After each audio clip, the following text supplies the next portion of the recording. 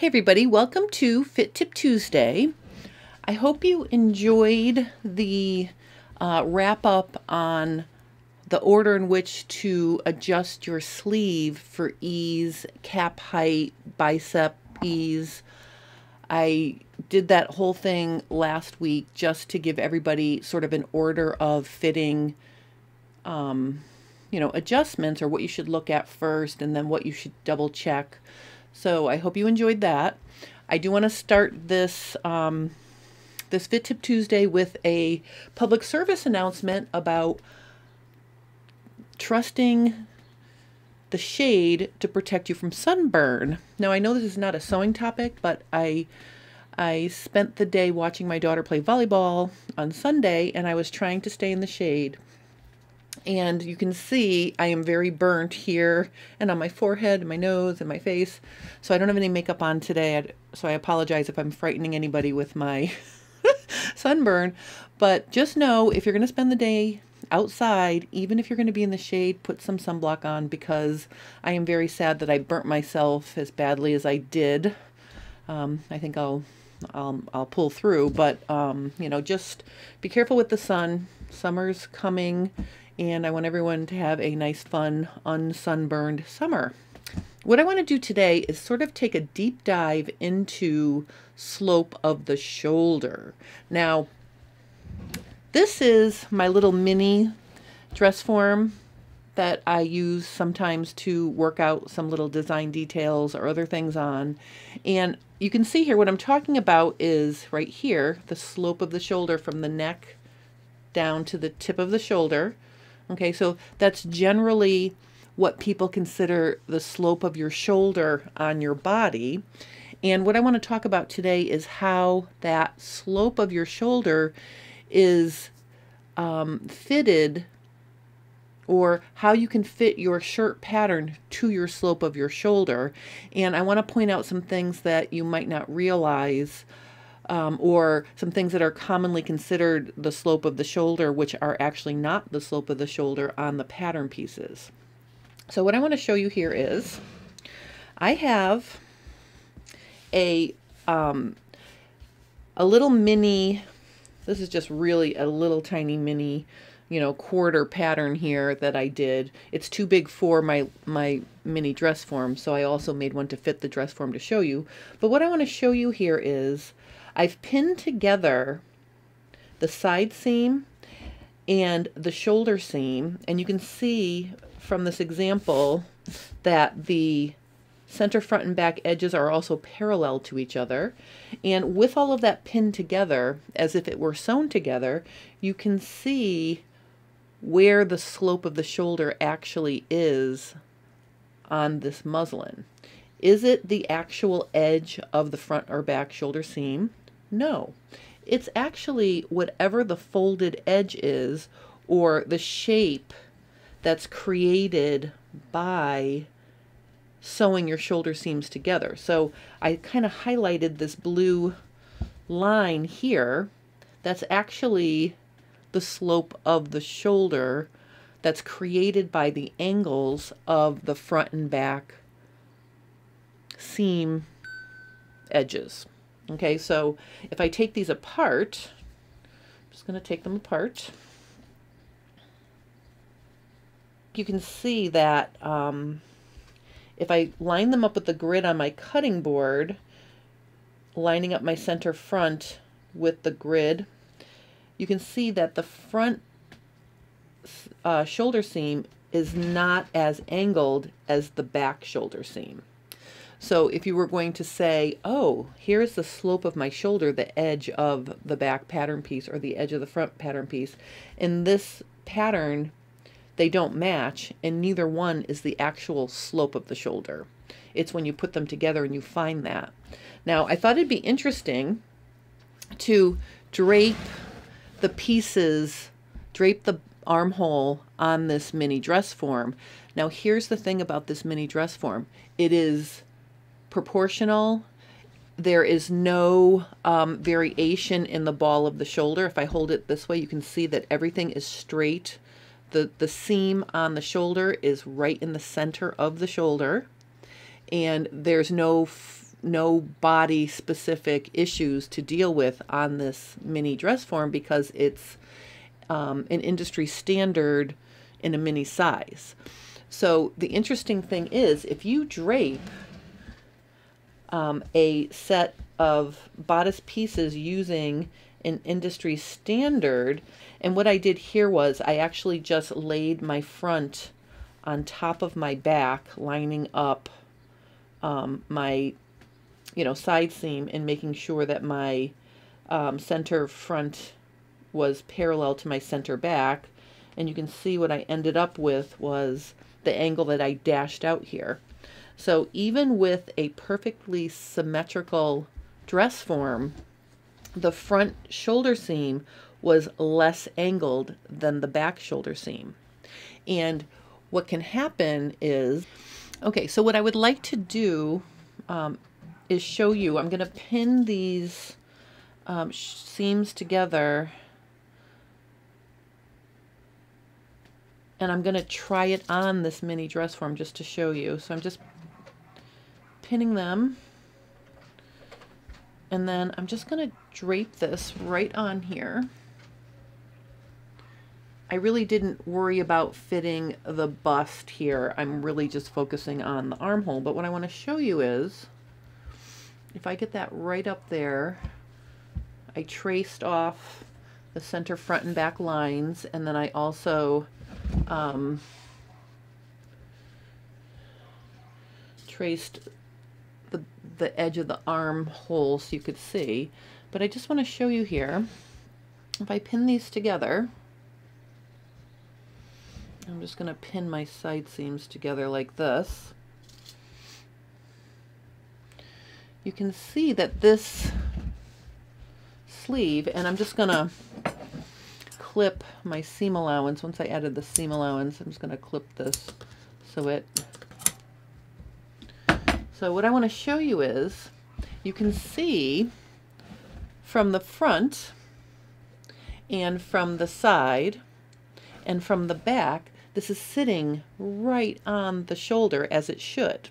Okay, it's laying perfectly square with the shoulder of this little dress form, and that happened because I draped it on there, so I knew it was going to fit. But my point is, you can see that the slope of the shoulder fits this, and I thought it's just interesting to look at. And what I'm going to do now is I'm just going to show you what can happen if you change the angles of your front and back shoulder seams to get it to fit your body for certain, for certain body specific issues. All right, so I just wanted to show you here. Here is another shirt pattern. I get these pattern pieces by shrinking some of my actual patterns that I sell. So you can see here for this top, again, the front is a little bit more straight than the back. So neither one of these is the actual slope of the shoulder. It's, again, what happens when they're sewn together. But what I want to do is show you here, for example, if I needed to move my shoulder seam forward because the ball of my shoulder was coming forward of my head, I would need more room in the back than the front. And what that would look like is, I would have to actually, first I would sort of measure, with a test garment, how much I had to remove from the front to get the front shoulder to lay nicely to the tip of the shoulder. And if I had a forward ball of the shoulder, I would have to move it or shorten this amount. So let's say we were going to shorten it by a 1/2 inch.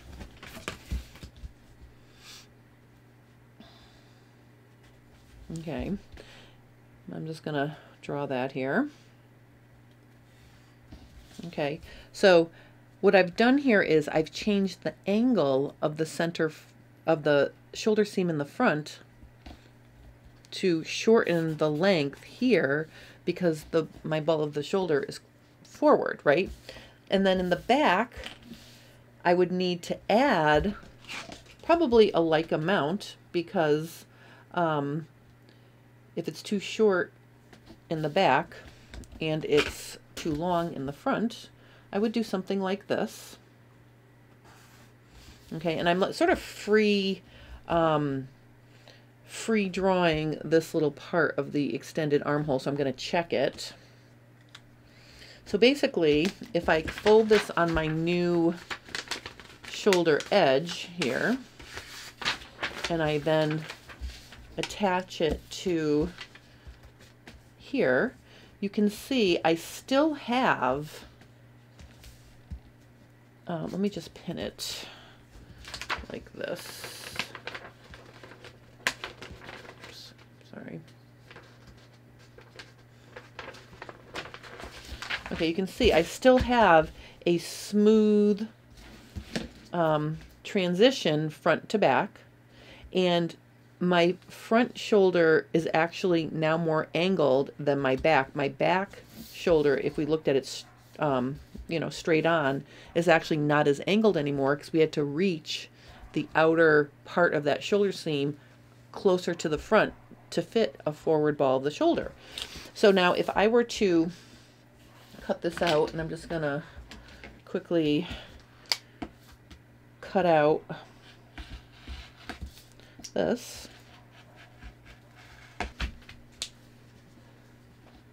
Okay, let's look at this. So you can see there's the slope of my shoulder here.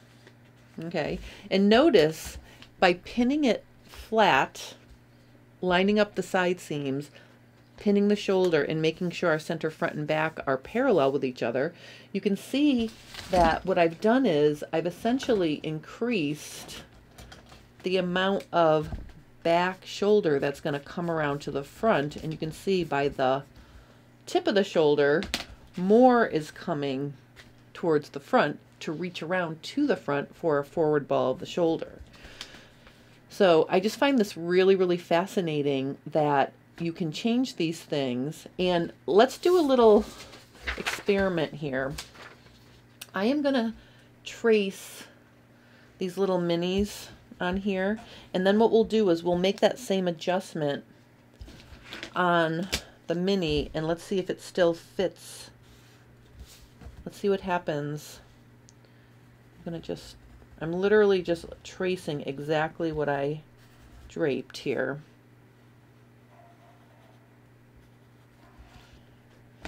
And what I'm going to do is, here's my front. All right, so what I'm going to do here is let's try adding to the back, or I'm sorry, shortening the front first. Let's shorten it a 1/2 inch, like this. Okay, and then let's add to the back the same 1/2 inch. All right, so let's see what happens when I cut these out.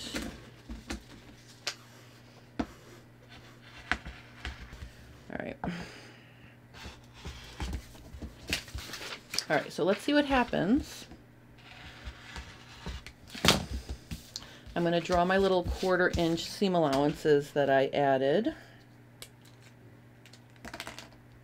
here. Here's 1/4 inch, and here's another 1/4 inch.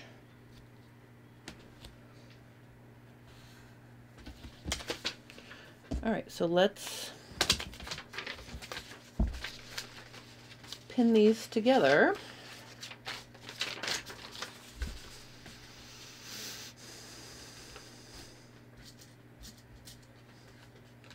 Now I realize this is paper, but I think I'll be able to illustrate for you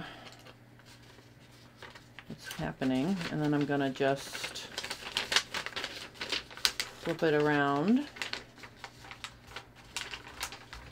And I think what I'm going to do is, let me just cut off, I'm just going to dash in the 1/4 inch here. so I can get rid of the seam allowance around the neckline, because I want it to lay nicely. So just cutting off the seam allowance. I'm going to cut off the seam allowance on the armhole as well.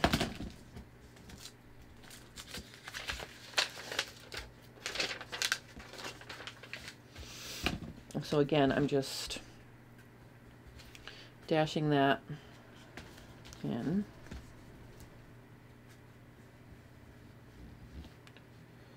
My 1/4 inch.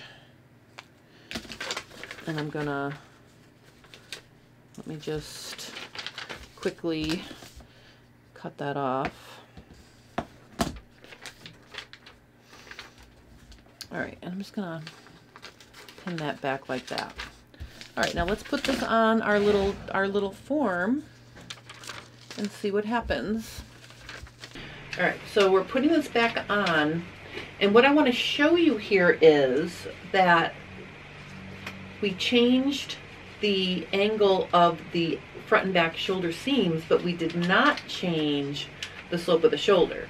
So I've pinned it back on, and what I want you to notice here is you can see from the front, side, and back, it's still agreeing with the slope of the shoulder.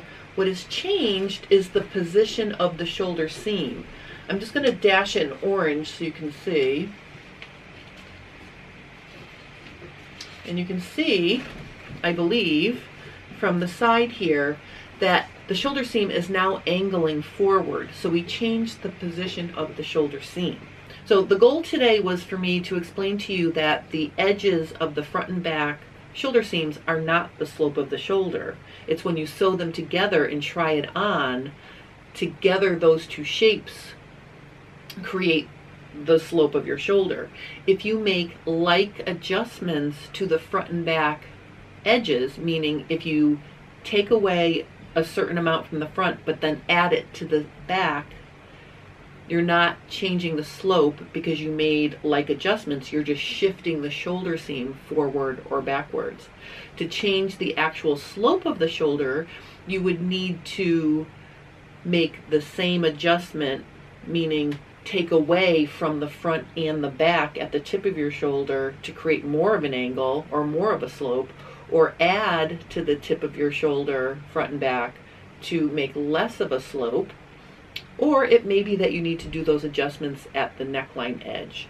And I have a bunch of tutorials showing you how to adjust your shoulder seam to change the actual slope of your shoulder, and I will put links to those below so you can check those out. Hope that kind of clears up if you were wondering about slope of shoulder, you know, where it is on the pattern versus where it is or what it looks like on your body, and how those two things relate to each other. I hope you're enjoying Shirt Month at J. Stern Designs. Next week, I'm going to show you some other exciting things about the sleeve for Fit Tip Tuesday, so I hope you'll join me for that. This Friday, I will be back with part 2 of the Easy Breezy summer shirt that we're going to be making. So I hope you join me for that, 1 o'clock Eastern Standard Time. Thank you guys so much for watching, and have a wonderful rest of your day.